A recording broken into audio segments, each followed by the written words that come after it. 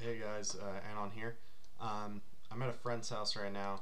I got in a pack from Bombing Science. I'm doing a piece from him, so here's everything I got. It's quite a bit of stuff for this single piece. I got this Iron Lac 15mm Soviet red paint marker. I like it a lot. It's just a single ball, the fiber nib. Haven't got to try it out yet, but looks really nice. Just got this Belton Malto transparent juice green, so gonna do some effects with that, see how that works out.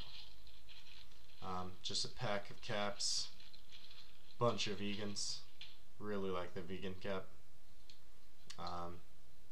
This Rourke black, I like it.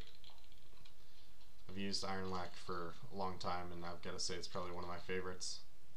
I haven't tried the Malto out so much, but I feel that Iron Lac is a little bit better than Montana, but they're pretty close. So, also got one gold, silver.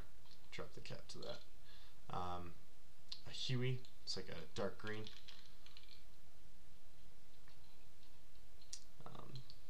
This Vans Kryptonite. It's pretty good light green. I think I got a few of those. So yeah, it's the supplies for this piece.